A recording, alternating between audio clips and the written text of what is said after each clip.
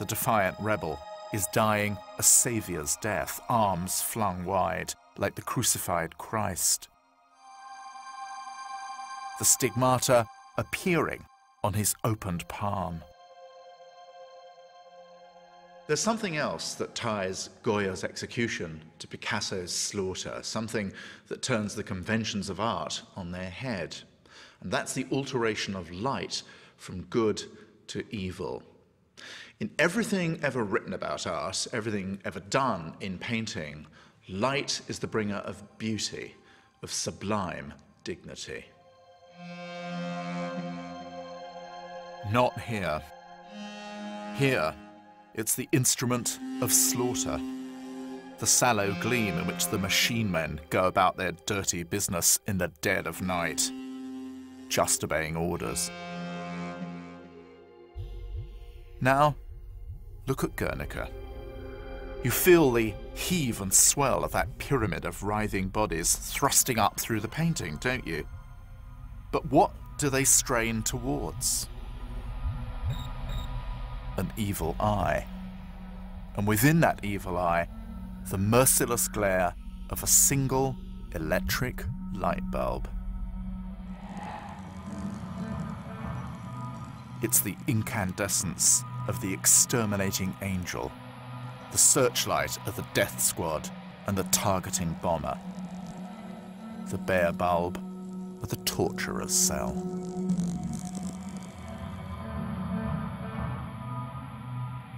Against it is the candlelight held straight out by a heroically beautiful arm. An epic battle, then, of the good and the wicked lights. Art versus evil.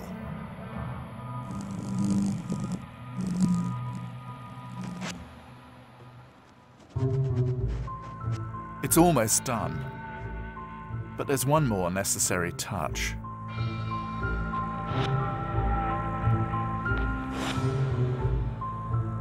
He and Dora cover the body of the dying horse with a field of sharp little downward strokes that make the body dissolve into a sea of newsprint or the light of a newsreel projector.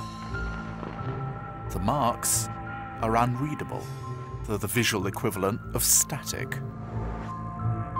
Towering above them is the force of art, breaking through the drone of news.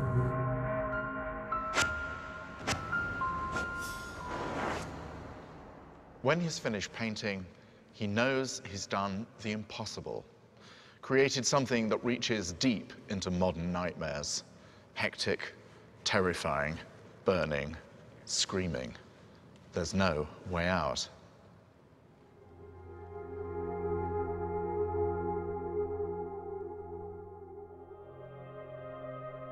It's defiantly modern, but it also pulls us back into the tragedy of the ages, a Cubist commotion, yet also a classical monument with its wailing women flanking the massive pyramid of death.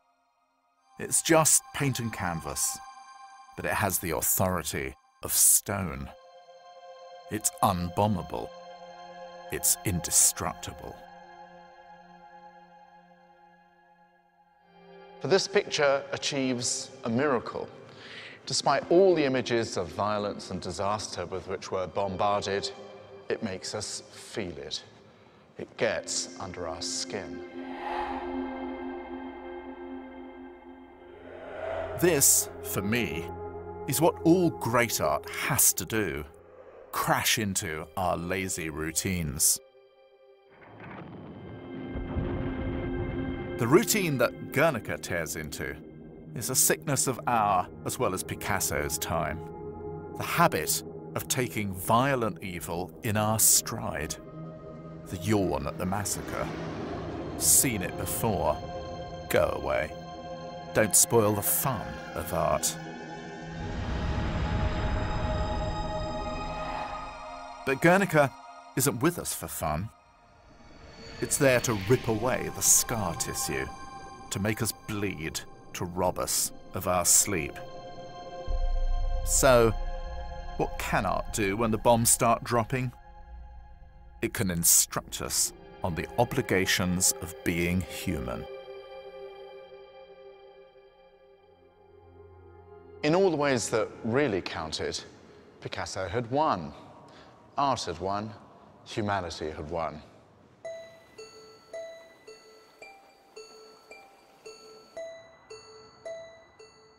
So, does Guernica storm the Paris World Fair and the world of art? Well, no, not really. The response is devastatingly polite. Critics are more bemused than blown away. Left-wing visitors to the fair from Spain and beyond looked in vain for muscular proletarians in heroic attitudes, or even the grim-faced bad guys in malevolent poses. One critic described the painting as nothing more than a private brainstorm, which of course it partly was.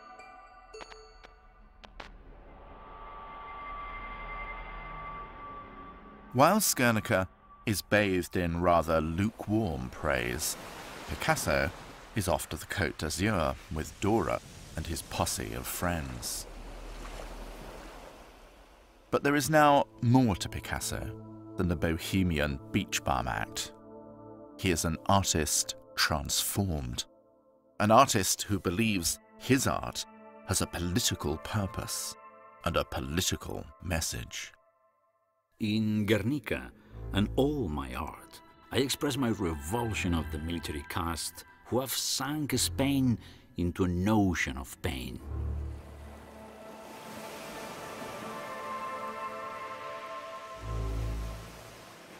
Two years after Guernica, Franco was victorious in Spain, and fascism was eviscerating Europe. Guernica was not just a painting, it was a prophecy.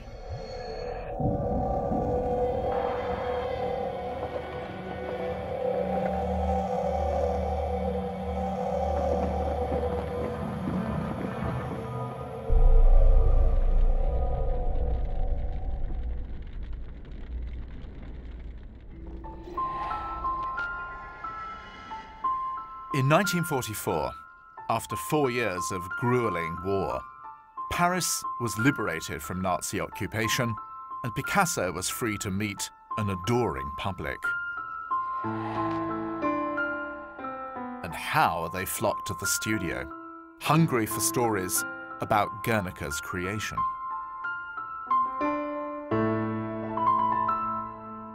He obliges the fans and groupies lingering on those years like an old field marshal reliving his finest campaign. Well, this was his finest campaign. Picasso once described the creative process as a kind of complete emptying. He'd put so much of everything he had to offer in the world into Guernica during those few feverish months of 1937 that afterwards there was not much left in the creative tank. He had 30 years of work ahead, the longest, saddest anticlimax in the history of art.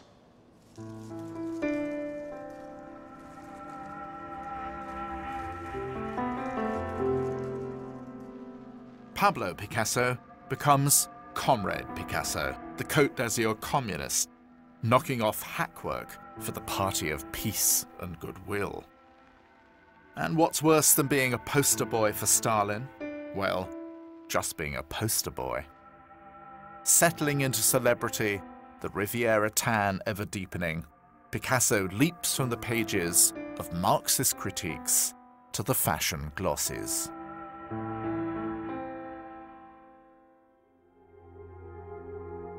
In contrast, Guernica accumulates symbolic power. The painting takes up residence in New York City, where for 3 decades it burns with moral heat on the walls of the Museum of Modern Art. Its creator had done something no one who'd known him could ever have predicted. He'd rescued modern art from the curse of its own cleverness, from the curse of novelty. Guernica's always been bigger than art, uncontainable by mere museum walls. It's one of those very rare creations that gets into the bloodstream of the common culture. It's become the shared heritage of an appalled humanity and a mirror of the suffering of civilians in every conflict.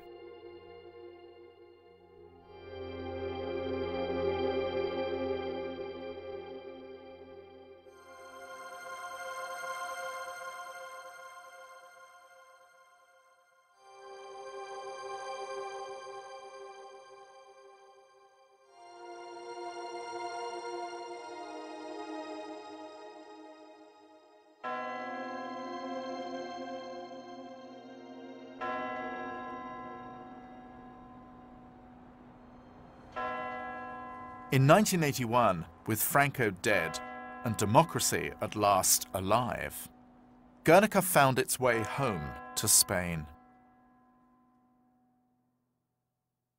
Picasso never saw its return, having died 8 years before, but he relished the prospect that his painting would outlast Franco.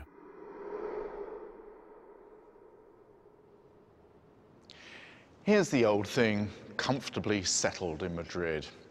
And just when you think, well, it's a magnificent relic, what can it possibly have to say to us in our video-saturated, digitally enhanced age?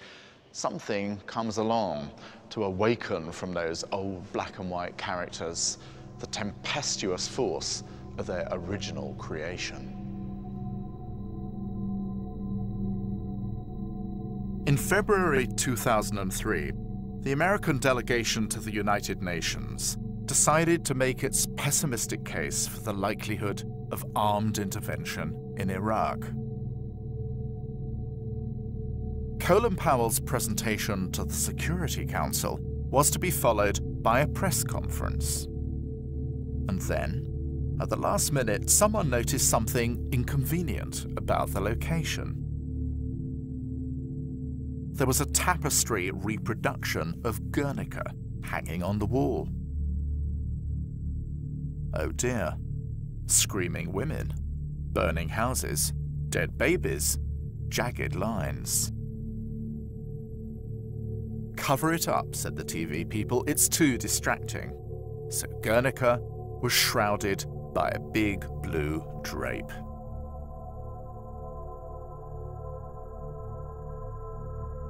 The news handlers could have said, hold on a minute, we could show the painting. After all, this is what tyrants do. Death, suffering, misery. But they didn't. However you massaged it, there was something about the way that damn picture would look on the news that would upset people. Much better to cover it up.